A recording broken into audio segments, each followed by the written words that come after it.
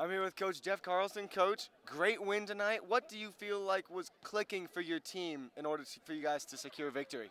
Well, I mean, one of the things we're playing good volleyball, right? And we're young and we're running a 5-1. We're doing things that, we've been kind of wanting to do for a while. But it was just, it was a great team effort. I thought we passed the ball well.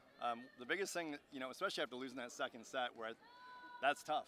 You're pretty much in control the whole time, and you can't do that against a team like Buffalo. They're in the top of the league for a reason. But we just started talking like, look, we're the best team in the conference. Act like it.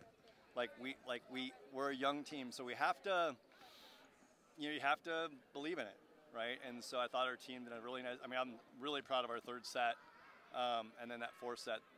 It was just, I'm really proud of how we played. So that's a really good team.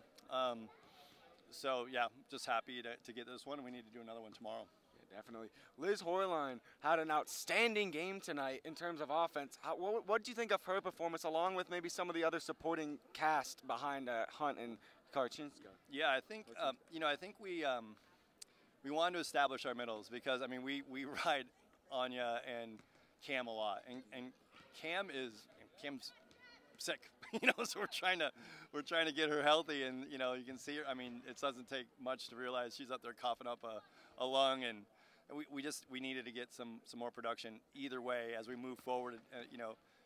Getting that middle going was something we've been working on. So really proud of. I mean, I told Liz I thought this was the best match she's had in her career in terms of just kind of leading. I mean, she played nice and calm.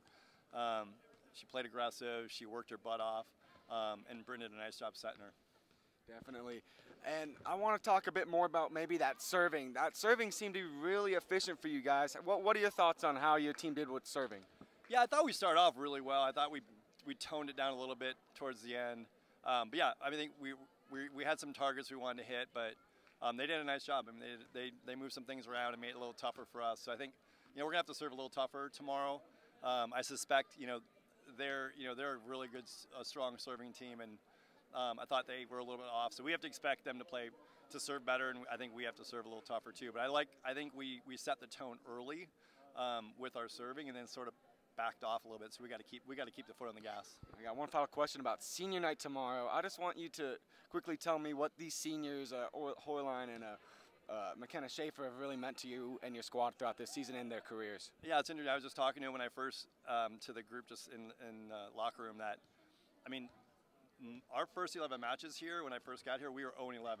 We did not win a match in the preseason, and so they were there. They're the only ones who remember that. Everyone else kind of just knows success a little bit. We haven't won the conference, but we didn't finish third and second and so on. So they were there when we were instilling the culture, and they live it. And so their ability to lead and kind of model and mentor such a young team, right? Look at how young we are. I think those two and Anya, have really stepped up. That's a huge role to let these younger players know that hey, we got this. So yeah, they've meant a lot. I'm really proud of McKenna, how she's played.